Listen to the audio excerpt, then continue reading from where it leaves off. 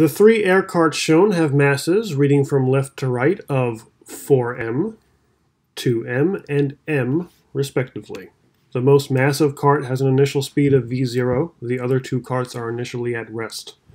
All carts are equipped with spring bumpers that give elastic collisions. I highlighted that for a reason. It's going to be important. Assume the track is long enough to accommodate all collisions. So we're going to find the final speed of the cart with mass 4m.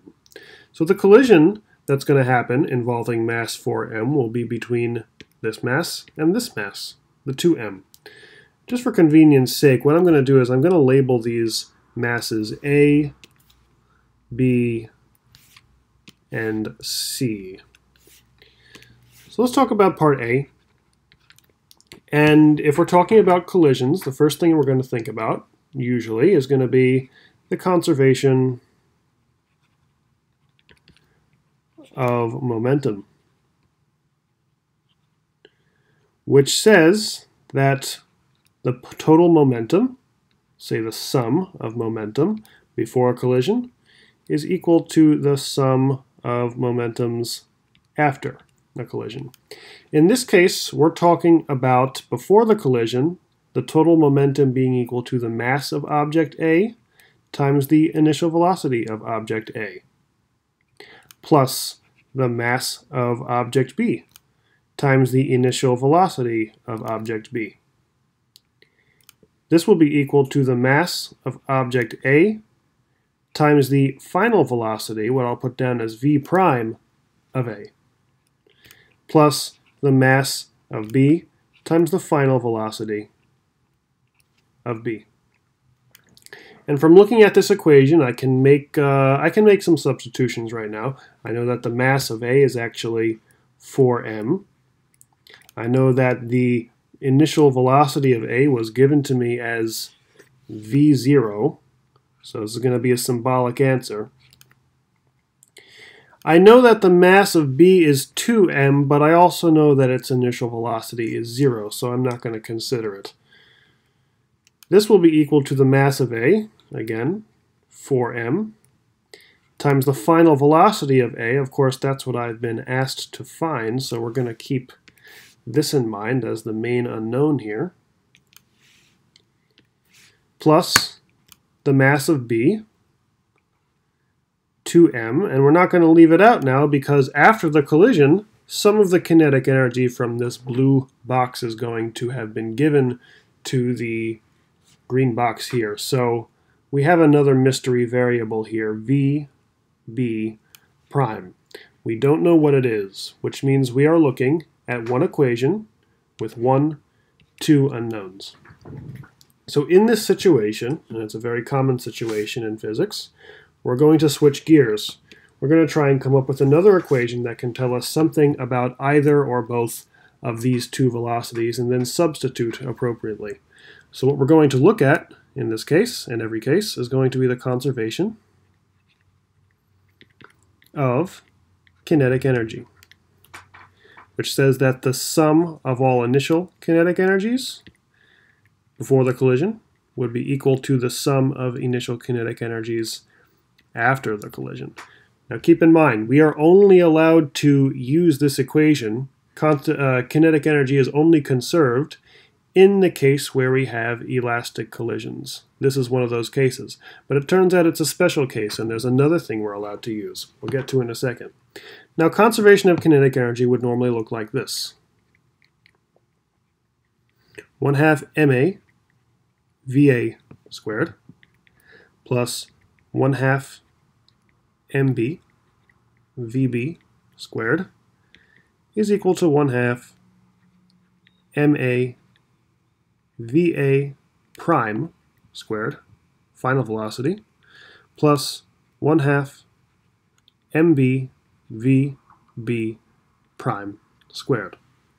Now, most of this stuff is known, and I'll point out to you that v prime of A here and v prime of B are both unknown, but that's okay because those are the same unknowns that appear over here. All right, highlight that guy. They're the same unknowns that appear over here, which means this equation is helpful. It's helpful for solving the system of simultaneous equations. They're both true, so we can use them and substitute them into one another to get a final result. However, the squares here make things a little bit complicated. Not impossible, but just a little bit more complicated than they need to be. It turns out that since every object on this track is only allowed to move in one or the other direction, they can't move up or down, they can't come in or out of the screen, they can only go left to right. This is known as a one-dimensional collision. So in the case where we have an elastic collision that is also one-dimensional, just trust me on this, we can do a little shortcut, a little simplification of this formula, which is going to look like this. VA minus VB is equal to V prime of B minus V prime of A. That's the guy I'm going to use just because it's a little bit simpler and because I can. So let me do a substitution here. VA, we knew from last time, was V0, VB, 0. So far, V0 is equal to V prime B, don't know that, minus V prime A, don't know that. But it might be helpful to substitute a result of this equation into here. Say, since we were looking for V prime of A, what I'll do here is I'll solve this for V prime of B. V prime of B will be equal to V0 plus V prime of A. So this here, I'm going to slot right in there. Now let's rewrite this with the new substitutions. 4m V0 is equal to 4m V prime of A plus 2m, not V prime of B anymore, but rather V0 plus V prime of A. Now let's just do a little bit more algebra to finally solve for V prime of A. 4m V0 is equal to 4m V prime of A, distributing, plus 2m V0 plus 2m V prime of A. At this point, I could notice that m appears in every single term. Cancel it out. If you want, I could even go ahead and do this. Multiples of 2 appear in every single term. So I could go ahead and cancel all of these, or replace these with 2's. Right now I have 2v0 equals 2v prime a plus v0 plus v prime a. Now what I'm going to do is I'm going to isolate all the v prime a's. Have 2v0 minus v0 is equal to 2v prime a plus v prime a.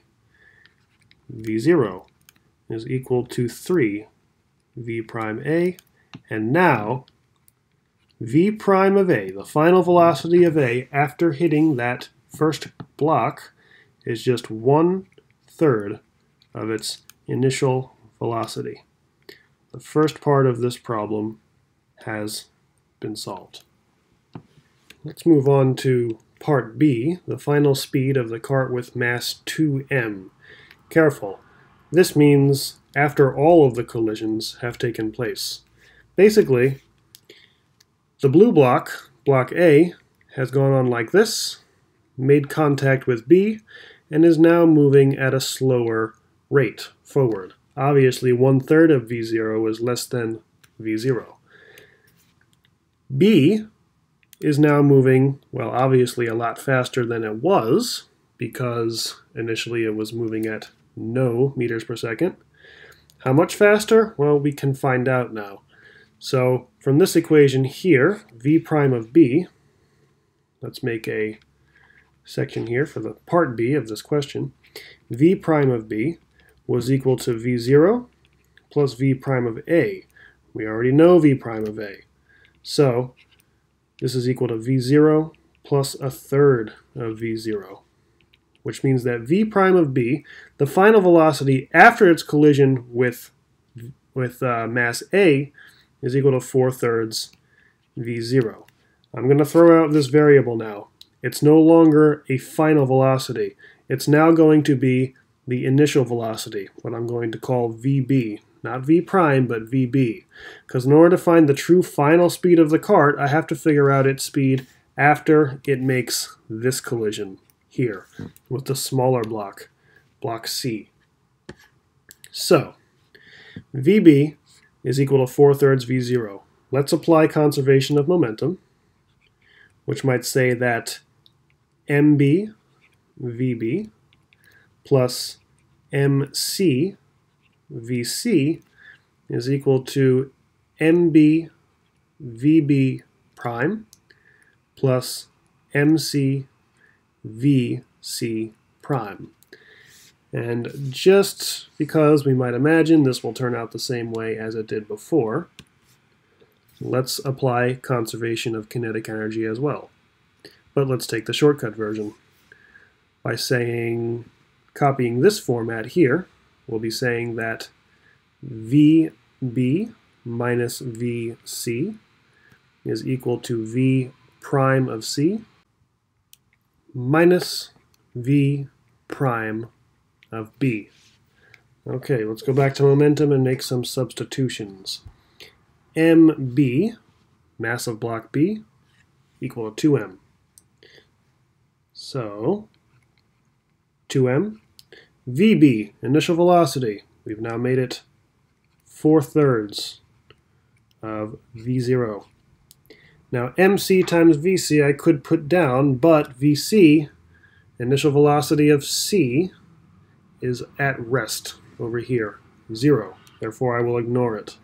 So this is equal to mb again, 2m, times v prime of b, unknown, one of the unknowns that we're looking for, plus mc, which is just an m, times v prime c.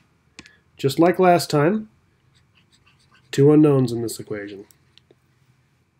But conveniently, both of these unknowns are answers to this problem. V prime of b is the answer to question B.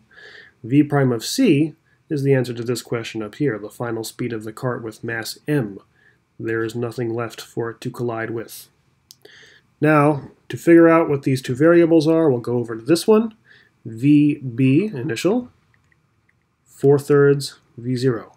VC initial, 0, so ignore it. V prime of c minus v prime of b. Those two are the same variables here. So, well, we'll pick one of these arbitrarily. I guess I'll go with v prime of c to solve for. V prime of c is equal to 4/3 v0 plus v prime of b.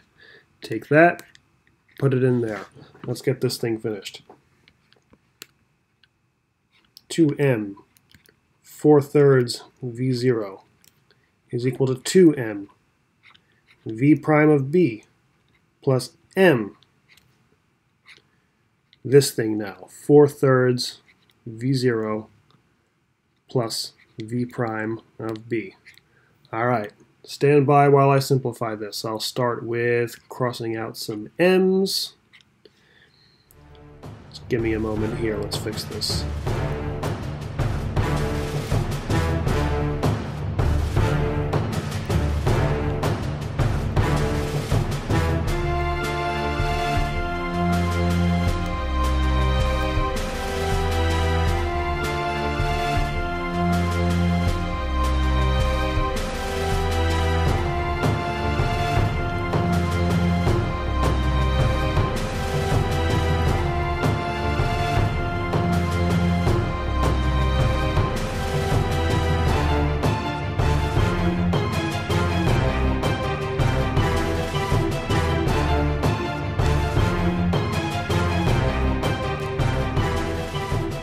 And getting to the end of this, v prime of object B 4/9 v0. All right, there's an answer. Almost done. Let me go ahead and put this up here. V prime of B, 4/9 of V0. Finally, the last part isn't too hard. All we need to do to figure out part C is to go back to this equation here, which relates the final velocity of object C to the final velocity of object B. V prime of C will be equal to 4/3 V0 plus V prime of B, 4/9 of V0. Just a little bit of fractional arithmetic here. We will have 12/9 V0 plus 4/9 V0. Final answer, V prime of C is actually equal to 16/9 V0. Here we go. V prime of C, 16/9 V0. And done.